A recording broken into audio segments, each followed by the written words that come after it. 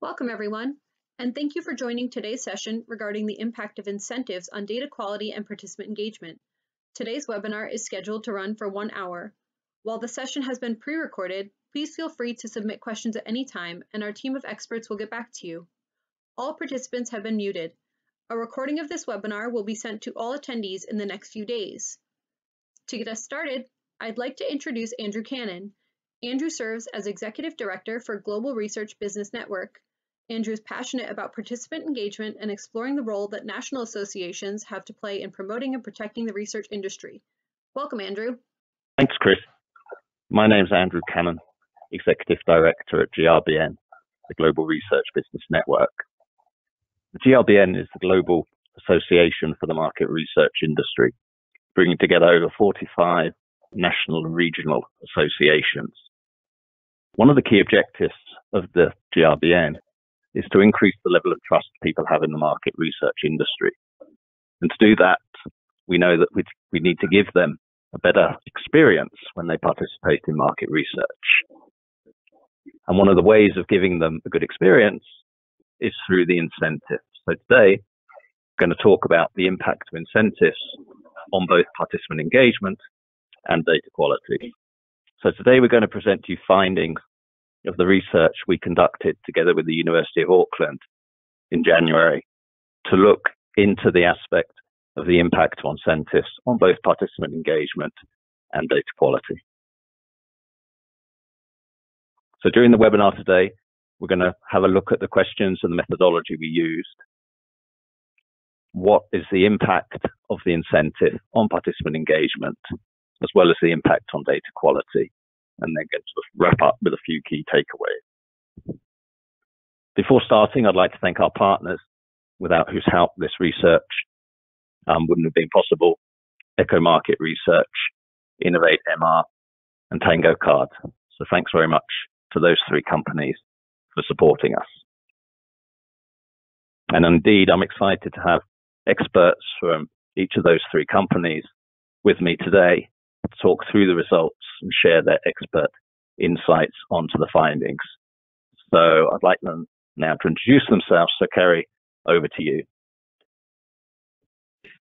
Hi, my name is Kerry Hecht, and I'm the CEO and founder of Echo Market Research. We're an agency based out of the U.S., and our primary focus is on recruiting survey participants, qualitative participants, and project management.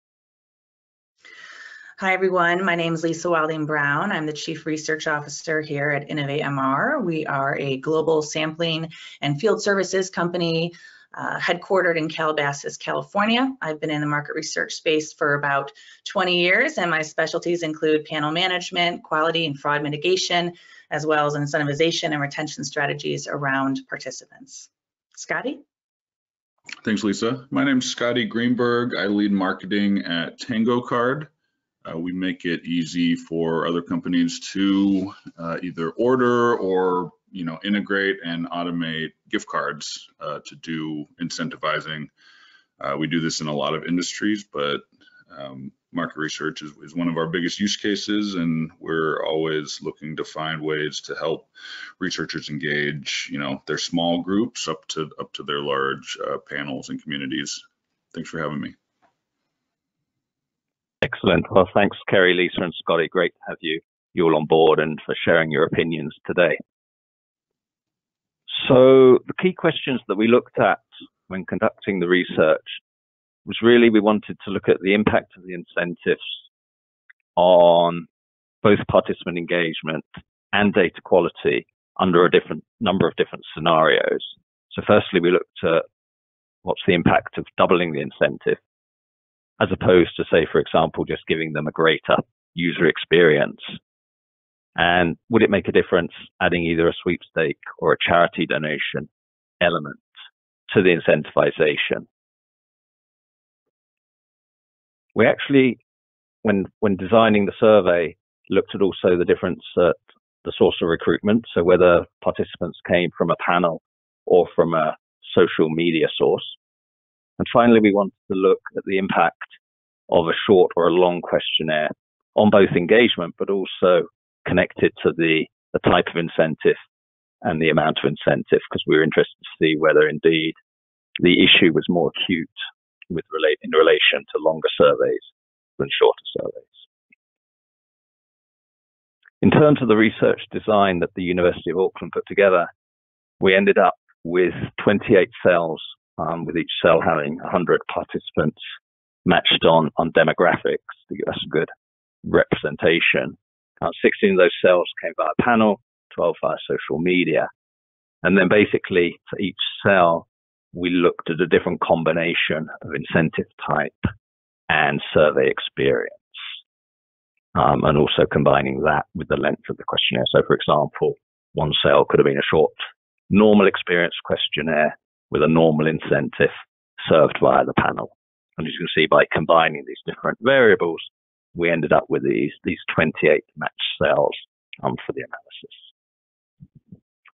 So without further ado, let's look at the results that we got. As I said, we're looking at two elements here. The first is participant experience, and then at a later date during the webinar, we'll look at the impact of incentives on data quality. So the first thing we wanted to look at was the non-financial incentives. So what is the impact of giving a great experience over a normal experience to a participant? And as you can see from the graph, there is certainly an uplift in the proportion of people who would like to take another survey of this, going up from 77 to 82%. So we showed there was definitely an impact to be seen there.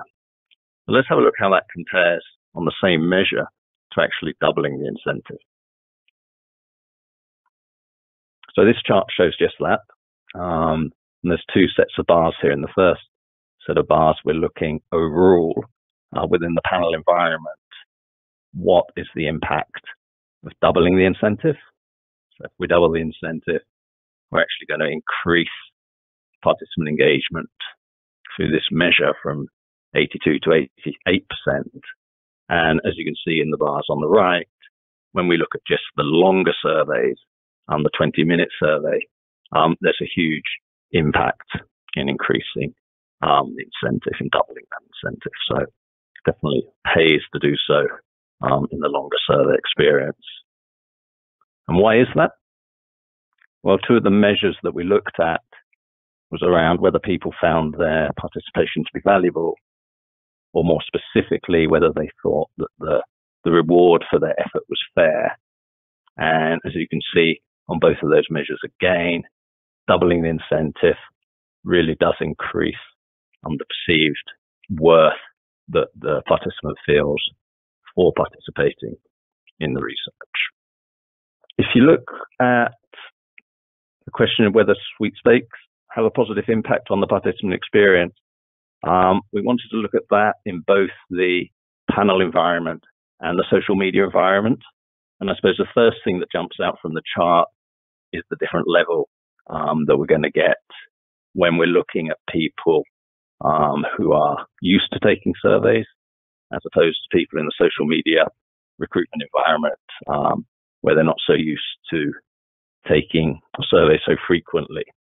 And you can see here, even with no incentive to adding a sweepstake incentive, the level remains dramatically below that which it is for the panel experience, where people are used to getting this. So considering the survey very good amongst people who take surveys regularly. And again, we're seeing an uplift by actually giving a sweepstake or adding a sweepstake, which is good, showing obviously that this form of incentivization also has value to the research participant. And the final thing we looked at was the charity element. And again, what's interesting to be seen here is, again, the difference in level between the two groups. So we have the panel and the social media. And again, the panel showing a much higher likelihood to take another survey like this than would be those in the social media environment, which is, I think, quite naturally and would be effective. But again, the important thing for us is that adding the charity increases the perception that the experience was good, and therefore people would like to take take another experience. So I think at this point it'd be good for the panel to jump in really and sort of have a think about this focus on I suppose the non-financial incentive, i.e. giving the people a great experience rather than the so-called normal experience when they participate in research. So Kerry, I suppose you first. Do you think we should be focusing more on the user experience and improving the participant engagement that way? And if so, how do you see the role of the data collector, the agency, and the end client in doing this? Thanks, Andrew. I see the user experience as really the primary driver for people on our end being able to maintain panel health, attract new participants to panels, and then ultimately, having data quality be impacted positively because of those two things. I mean, if we think about this logically from even our own perspectives with anything that we interact with, if we have a good experience, we're going to do it again. If we have a bad experience, we are less likely to do it again.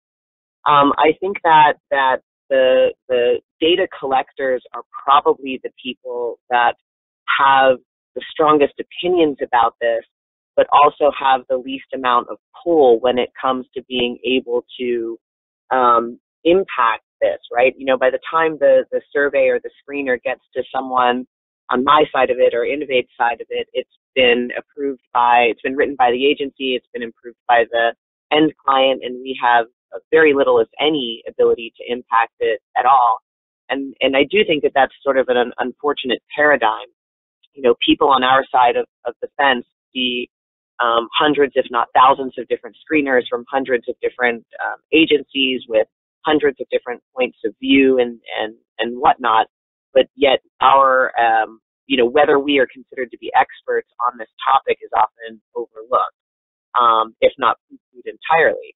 So I think, we could collaborate. If all three people in our companies in this, in this area should be collaborating on this at much earlier on in the development of the research program, whether it is at the point of sale or, at the point of conceptualizing the research program. But I definitely think that there is a lot of room for us to make improvements in this area, and it should be a collaborative effort. Lisa, what do you think about that? Yeah, I totally agree with that sentiment, Kerry. I mean, I think you touched on a few things that I want to expand on. As someone who's worked both on the full service side, helping to design questionnaires, and then obviously on the sample side, I think everything you said there is spot on. I think by the time we get engaged as a sample provider, it's often too late to have an impact on the design of the survey, which is definitely unfortunate. I often can't really influence the design, but I can focus on the things that are within my control. So what's happening to the participant before they go into the client commission survey, and of course, what's happening when they're redirected back to us. So at Innovate, we're really, really focused on the participant experience that folks are having within our panel. It comes down to how transparent we're being in our communication, the type of style of conversational communication that we employ, I think goes a long way. We're also very focused on incentivizing not just when people qualify, but also when they don't qualify. So we're actually giving incentives to terminate experiences, which I think has been a game changer for us and something that I really didn't have the opportunity to do when I was working at previous companies that maybe had more board control and influence through venture capital or were publicly traded. I think a lot of times companies out there that are managing their own panels will make very short-sighted decisions that have a real long-term consequence around panel retention. And that's why you see there's just a lot of turnover in panel, very high attrition. And at Innovate, we've been really focused on trying to offset that because we recognize that's a massive pain point in the industry. So providing other opportunities for panelists outside of surveys, whether it be promotional videos or contests, quick fun polls where everyone qualifies, those are all great strategies to really offset that attrition that most panel companies see. But I think really having a strong focus on user experience is critical. And we saw that in the data, right? Especially for the longer survey, where doubling the incentive had a pretty pronounced impact. You know, and we call it the longer survey, but really it's a typical survey. When we looked at survey inventory across our thousands of clients and surveys, we saw that the average length of interview time was about 23 minutes. So I think as an industry, we need to take a really hard look at how we're engaging participants, making sure that we're editing and disciplining ourselves to only ask the most pertinent questions that are important for our research, and really work hard to reduce the LOI, especially given the fact that so many folks are coming in through mobile devices, where their tolerance level for longer surveys is definitely compromised. How about you, Scotty? Yeah, we as a company focus kind of all day, every day on a good, repeatable experience. I think outside of the research industry, as we're looking at kind of the advent of like advocate communities and like referral programs, these are really aimed at driving, you know, customers more than participants to do things that benefit a company. Make a referral, do an online review, give some feedback. And the main thing with the experience there is people expect that they're able to do a certain amount of things. So feeding them, you know, challenges or tasks on a regular basis, making it really clear, communicate really clearly what they stand to gain, whether it's, you know, some sort of intrinsic motivator, like getting access to some preview information, or if it's, you know, gift cards and other incentives, but making it really clear what they stand to gain, and then providing them, you know, enough challenges to keep them engaged. And then once they're engaged, really rewarding them well and quickly, and making that experience really repeatable. Yeah, guys, I think that's really great. I mean, I think one of the things people on the webinar could be asking, right, is, well, what is the difference between a normal and a great experience? What makes a great experience? And I know, you know, from our perspective, when we set this up, we were very clear, say, okay, if we want to give a great experience, I think, Scott, as you said, you know, you need to be really clear on the purpose of the research, but not just from the client perspective, but really what is the meaning of this research for the clients, customers or clients. And that's who at the end of the day the participant relates to, right? They're not doing it necessarily for Coca-Cola, but they're doing it for Coca-Cola's clients, people like themselves. So I think that's one of the ways we can create a great experience. I wonder if the panel has some other ideas. You know, I know you all have participated in the work we did earlier on creating a great experience. So maybe you could share some thoughts on some other ways people listening to the webinar can think about creating great experiences for their participants. Kerry, what do you think? Yeah, so I think there are a lot of ways, and it touches on what Scotty was bringing up earlier about, you know, these intrinsic motivations. So one of the things that I find really interesting is we've got our hand in a lot of long-term communities or custom panels that are branded. And the way that we end up treating those participants is quite different when there is, you know, the client's name is exposed. So we do a lot of engagement content, whether it's through newsletters that we send out to the panelists or information that is shared on, you know, a website. We create feedback loops that share, you know, what we're using the data for, and you know, to the extent that we can share that back, what the results of the data are. We can do things like incorporating a lot of video and things like that. Now, I get that that isn't all necessarily relevant for a one-off survey, but if we're thinking about things in holistically, and we're thinking about things in the long term, right, that the impact on creating this engagement content and a more engaging experience really has lots of benefits. I mean, and again, we see this in custom panels where often the dollar amounts for incentives are really quite low, and the way that we keep people informed and engaged is just different because we have to. Otherwise, it would be too cost prohibitive. So I think we can take lessons from that, and taking lessons again from some of the things that Tango Card is doing for rewards that are outside of market research, right? That you've got these people that belong to a group, and they're engaging them in a different way. And often those things really don't cost us any money. They do cost us some time, but they don't cost us a solid dollar amount of increased incentives or things like that.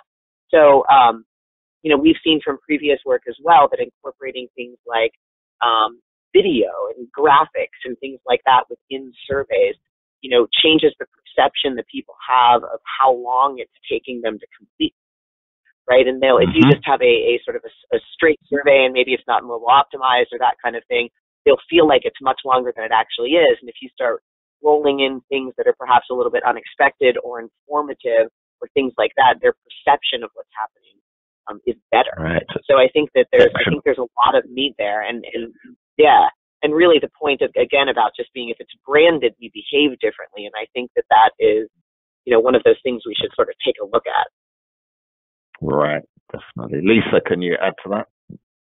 Yeah, I mean, I'm thinking back to the research on research, Andrew, that we all did a couple years ago with the GRBN, and we looked at video and the influence of video, and we saw a 20% uptick in participants' likelihood to participate again in the future, which I thought was really incredible. And it was a quick and dirty 30-second video that the client put together. And when we looked at it side by side, for those participants that didn't see the video versus those that did, we definitely saw a really marked improvement. And I think it goes to sort of what Kerry was just saying, where we have a tendency, I think, as an industry to just think about the study or the project in front of us. And we really need to think about the larger sample universe that we're all trying to project to. And what can we do as good stewards to the process that not only have a positive impact to the study at hand, but also to the entire universe and the industry as a whole.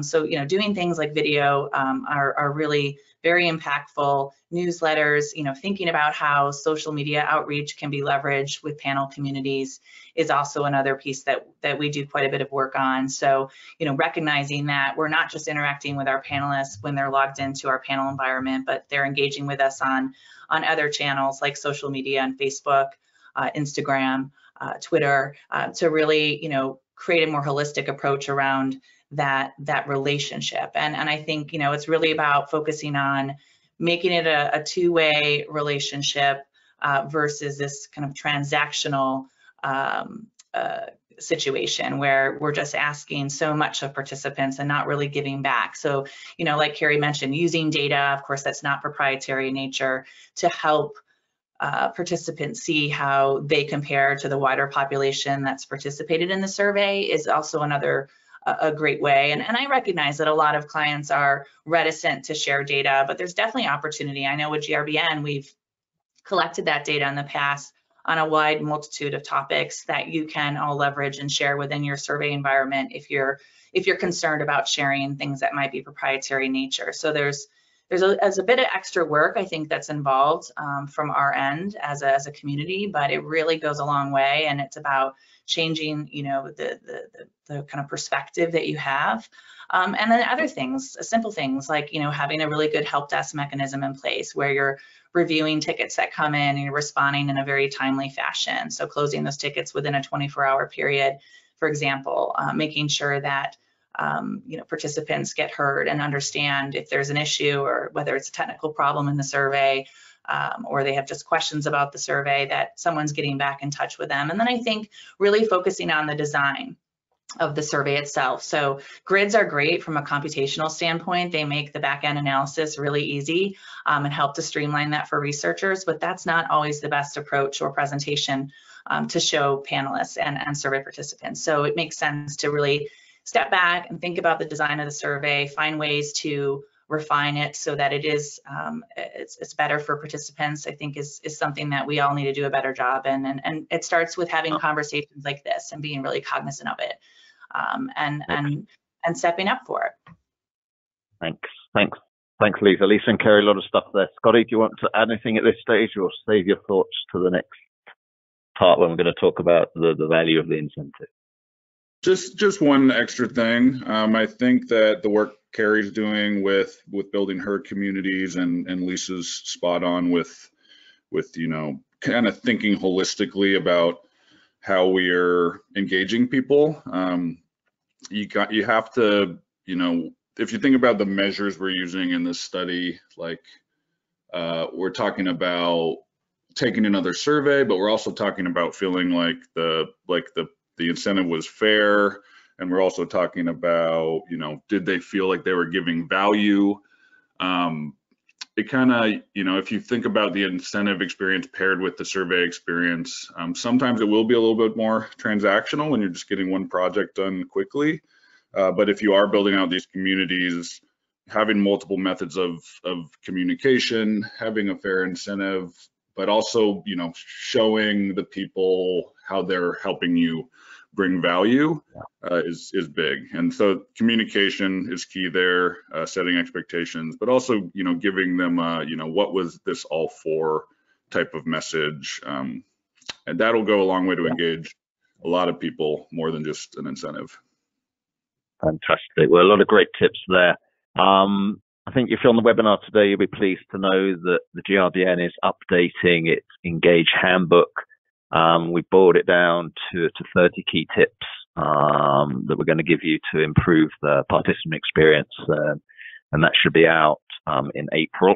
And Lisa, I presume there's no problem giving everybody on the call a copy or access to that handbook when it's out, so they can look at the bits of advice that you're given today, also in that handbook version, and use it in their daily work. So moving on, I think I'd also now like to look at, when we looked at the impact of the incentive on participant experience, but let's see how it's impacting data quality itself. Now, obviously there are a lot of measures for data quality, and for the purpose of this survey, we took a joint measure of inattentive responding to the questions, basically using two measures here, a combination of inconsistency and infrequency. So basically saying that either, people answer differently at the beginning of the survey and at the end of the survey to similar type questions, or they answer multiple times illogically to what you would expect.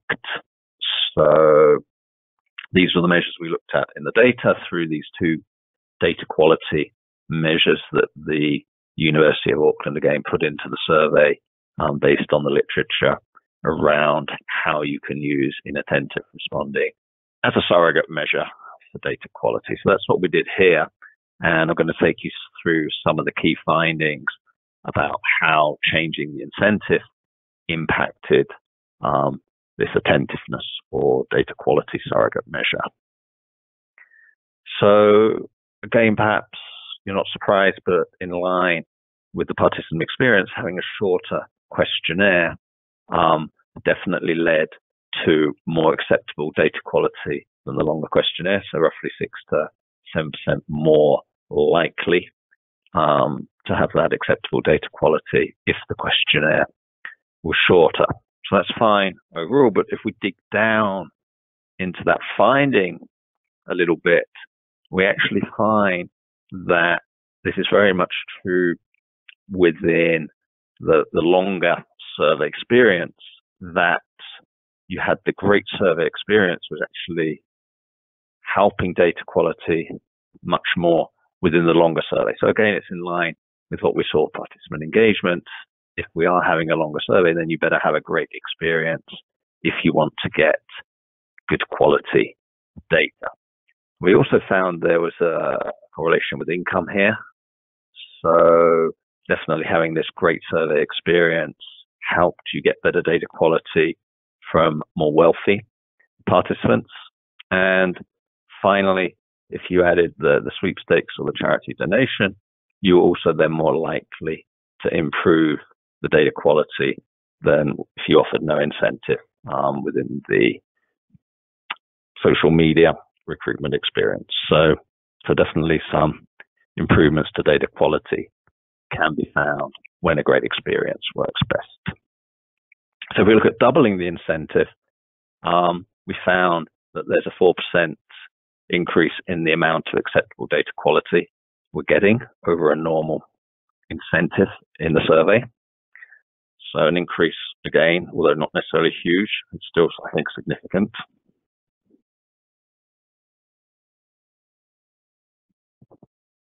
So we found that doubling the incentive worked well within a normal survey experience. So if you offered a great survey experience, you wouldn't necessarily need to double the incentive, but that's only a marginal increase.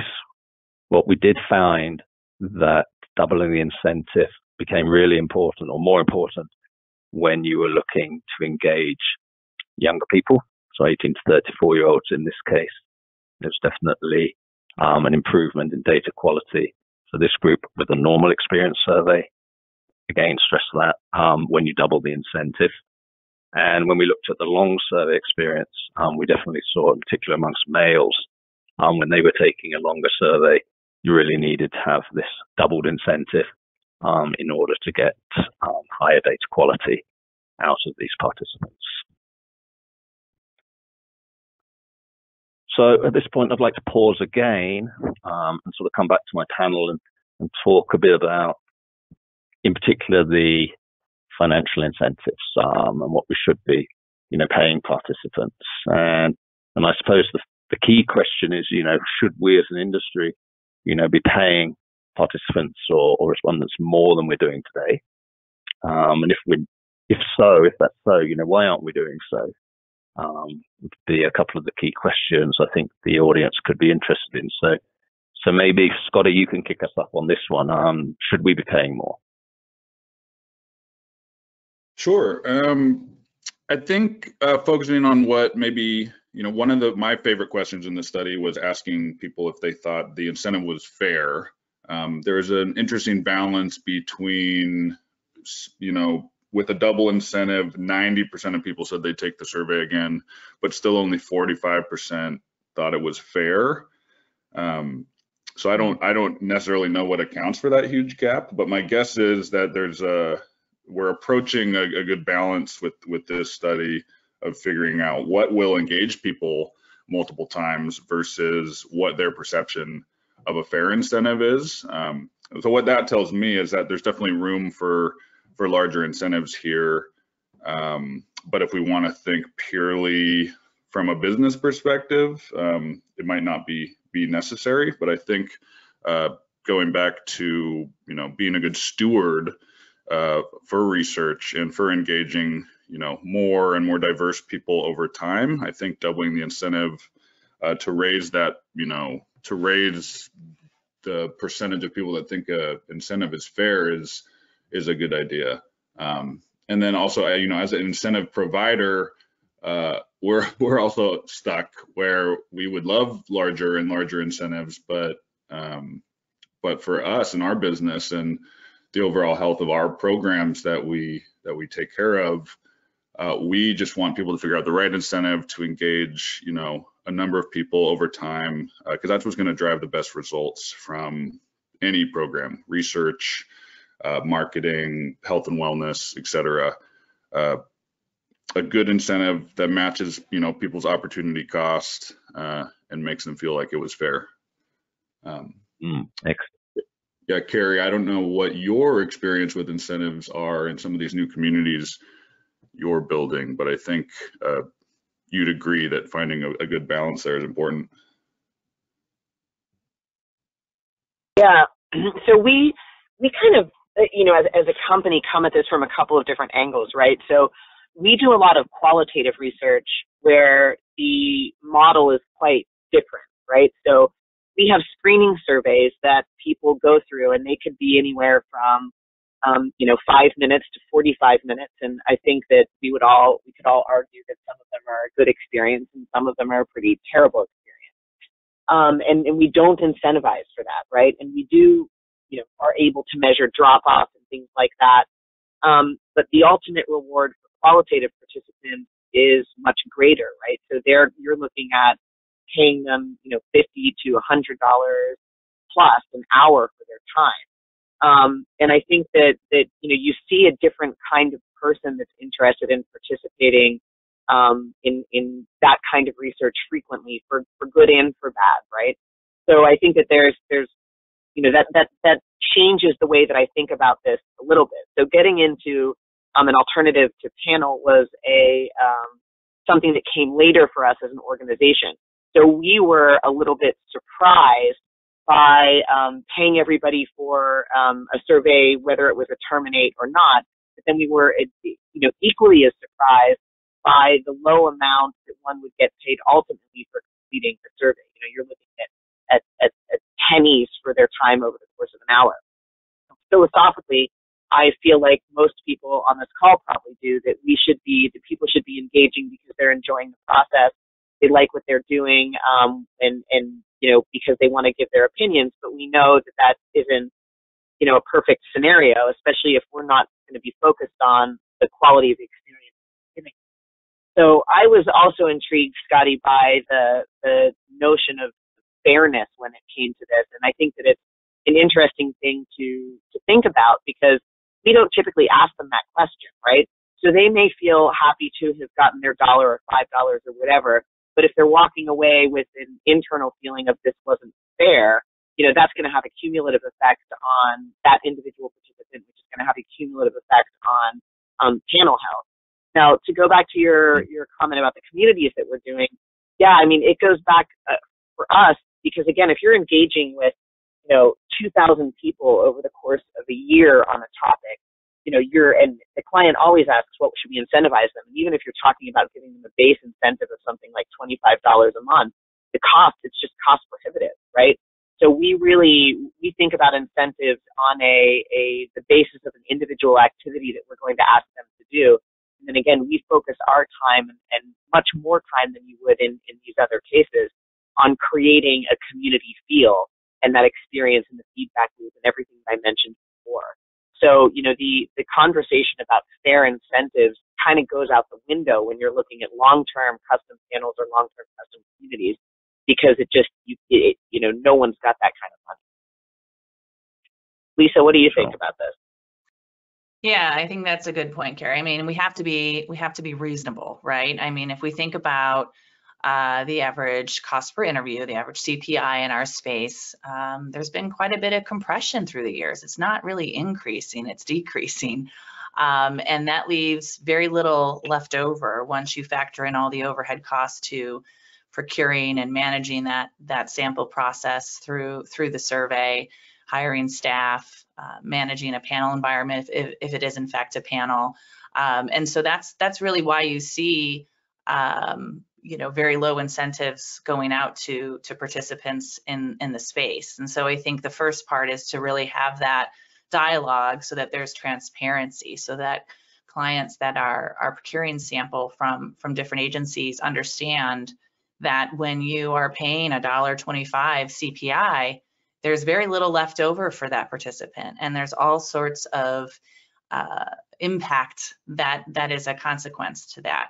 I don't know that there's enough conversation in our industry that's happening about what those trade-offs are that we're making because of these severely low CPIs. So I think that's one piece, and I think the other piece is really talking about representation. We saw that from the data in terms of younger populations, males specifically, needing to double that incentive to engage them. I think that paints a really strong picture that if our goal is to have a representative sample, a representative audience that embodies all the different demos that we're looking to reach, that we really have to take a hard line on incentivization. So the short answer for me, Andrew and team, is that yes, we do need to pay more to participants, but we also need to have, I think, greater transparency in the industry, more conversation and dialogue around what are some of those trade-offs and how it impacts data quality and overall participant engagement.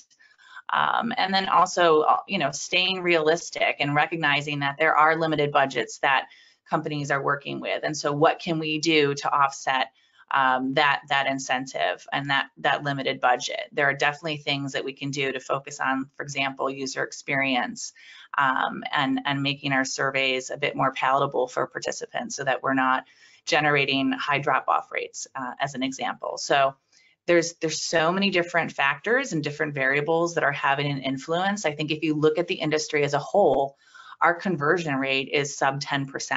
So that basically means that 9 out of 10 times people are not having a qualifying or positive experience from their perspective. And that's many times a function of just the low incidence populations that our clients are looking to reach. So when it comes to a panel community, sure, we're trying to get as feasible as possible, and we can do that through profiling, trying to understand what makes participants tick, trying to serve up opportunities that are more relevant to them, whether because they're going to qualify or they're more an interesting topic area. So really trying to focus on increasing conversion, increasing the likelihood of a positive experience so that they do qualify and earn the incentive. There's just so many factors that are at play here. I don't think that one sits in isolation to the others. I think it's really about opening up a bigger conversation around what we're doing as an industry to improve the overall experience for participants.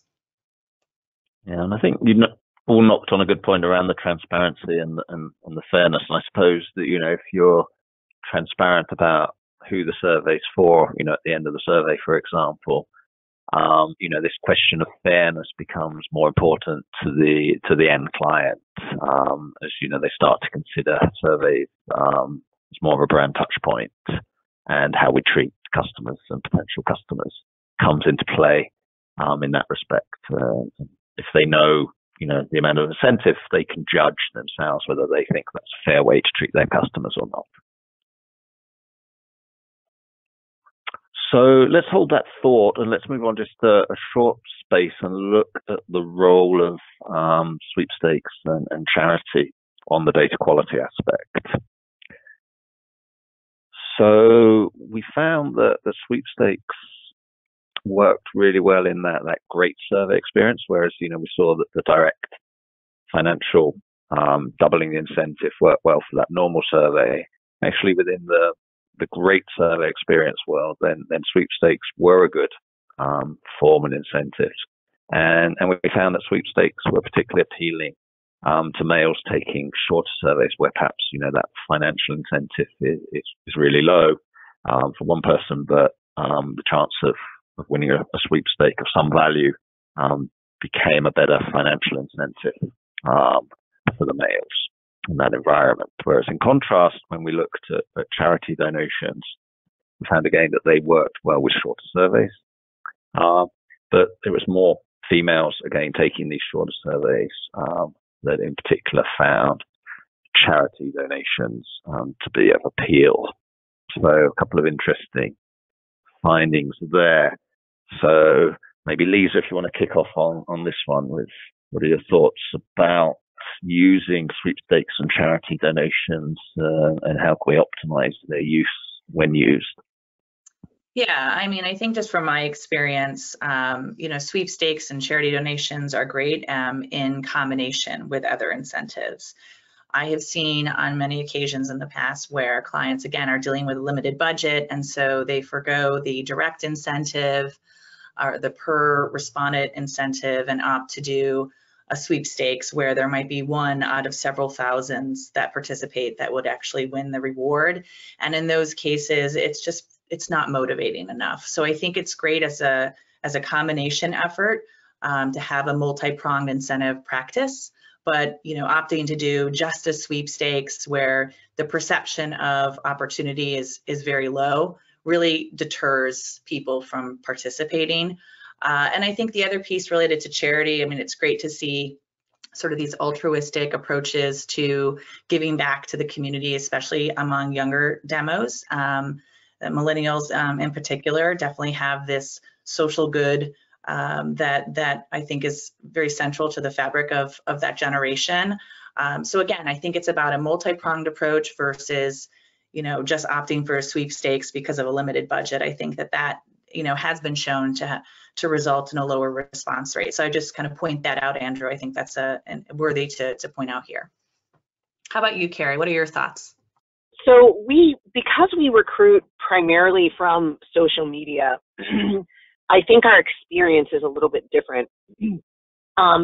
We when we have tried to do surveys where we give a very small incentive to people for completing, it doesn't make sense for our model because we're not keeping them in a database and there's no opportunity for them to accumulate points, right? So it's not that they can get, a dollar here and a dollar there, $5 here, $5 there, and then ultimately cash them out for some larger amount of money. So the sweepstakes model is one that we have been using quite successfully, since we've really gotten into sample sizes that are large enough for surveys and communities and things like that. So that does work for us. I feel like the charity, which we've played with a little bit, has, I guess not terribly surprisingly, not been particularly effective. I mean, I wish it were, right? I mean, I guess we probably all wish it were, but that hasn't worked very well for us. But yeah, the sweepstake is primarily what we would do. Right, but Kerry, is that then? And usually when we do that, like a 1 in a million chance of winning something, you would tend to do it that it's a reasonable amount of money for a reasonable probability. Is that right? Yes. So what we will usually do is up to 3 $50 gift cards for every 100 people, and so that gives it, it feels like something that is still attainable, and that is pretty much our model, depending upon what kind of people it is that we're looking to engage with. Yeah, I'd be interested in hearing, Scotty, if you see sweepstakes. Oh, sorry, go ahead. Yeah, I was just going to expand on that. I mean, I think we're dealing with two different environments on our side, right? We're talking about panel from Innovate side, and Kerry, you're talking about totally the social media intercept. So I think that's important to know. And I love your recommendation around perception, right? Having multiple winners with a lower cash value that seems reasonable and reachable are all really great kind of best practices around sweepstakes. So before I cut off on Scotty there, but I just wanted to point that out. What are your thoughts, Scotty? I mean, it really comes down to people's perception of, the value they might get out of it. We run a lot of programs that do include charities, and we do. There is a large redemption for charities in a lot of our programs. But there's also a feeling of goodwill that they're even there to begin with. So there's definitely a benefit we see there. And then there's a lot of different ways to set up a sweepstakes, but I think Kerry's onto something in that, let's say you have $1,000 and you want to give out 10 $100 cards versus one $1,000 card. I think people's perception is that they're going to have a better chance at winning that, and so it's ultimately going to feel more valuable or more motivating. Lisa used motivation before to kind of get them in and take that survey or take that action. Yeah, excellent. I mean, there's obviously a point around sweepstakes and the law. There's a lot of state laws out there. They are fairly similar, but I think if you do organize sweepstakes, you need to be obviously aware of the legal requirements, and obviously, people on the call here, the experts, can certainly help you navigate those legal waters. So just to wrap up, I think from the research, we basically end up with a few key takeaways. Firstly, not surprisingly, short is better than long, and short here we really defined as 10 minutes or less as something that people would consider reasonable in terms of time usage. As Lisa pointed out, the average can tend to be much higher than that at present, so we've got a lot of work as an industry to do to get shorter. Definitely a great experience, improves the perception of the survey and how it actually works in terms of delivering data quality. And as we mentioned, there's a lot of good practice information available, either directly through the companies and their experts on the calls today, or through the handbook that we're going to issue in the middle of next month. And improving the incentive does indeed have a impact on both participant experience and data quality. And I think it's a case of working out what is best for the type of survey, what is best. Is it a one-off engagement? Is it a more community type approach to decide, well, is it just a financial incentive or a direct financial incentive or a sweepstake and charity element worthwhile including? But I think it's, as an industry, I think we need to think long and hard about how we are incentivizing the people who participate in research, as they are indeed the lifeblood that we all rely on for the success of the industry, but also that of our clients.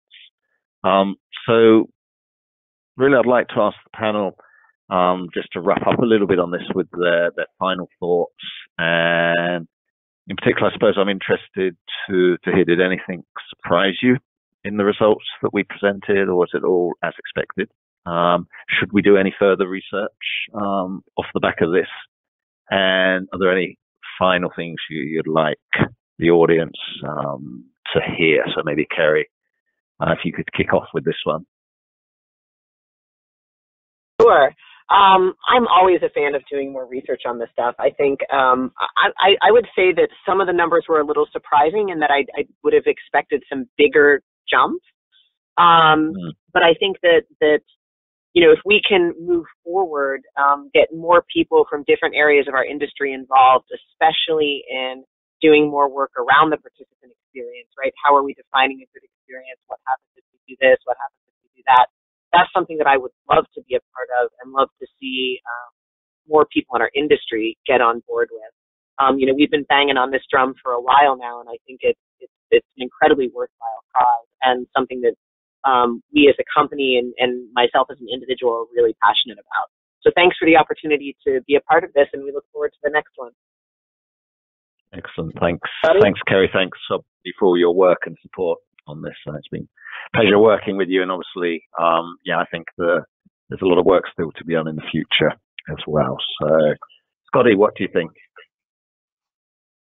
I think this illuminated some not necessarily a surprise to me, but it put some good numbers around the fact that if you double the incentive, you're going to get more engagement, better data quality. If you improve the experience, you're going to get a little bit more engagement, better data quality, and that's the approach we bring to the table. Is we focus really hard on the incentive experience. So it's kind of our duty in the industry to make sure that while all the researchers are focusing really hard on engaging people more and better, and hopefully paying them fairly. I think this is a great trend. It's definitely a trend we see, for instance, in the marketing space, people paying very well for referrals and testimonials and stuff like that. And then we promise to not let the experience fall off when there's an incentive involved. We want that experience to be consistent and bring people back into the panel or to a company to take another survey because they had a good experience end to end. Excellent, fantastic. Lisa. Yeah, I think I would agree with Kerry. I was expecting more of a significant impact on some of the data, but I don't think that necessarily tells a bad story. I think participant experience and incentivization are critical elements to not only the study at hand, but the wider universe that we're all trying to represent. And that's really what we're all in here for, right? It's about representation and making sure that you reach all the audiences that you're looking to understand, so that you can deliver better insights to your clients that are impactful, that are going to drive key business decisions. And so, I'm always an advocate for doing more research on research. Andrew, we've been collaborating for several years now, and it's been a wonderful experience for the team and I here at Innovate. So we're always ready and willing to jump in and do more research.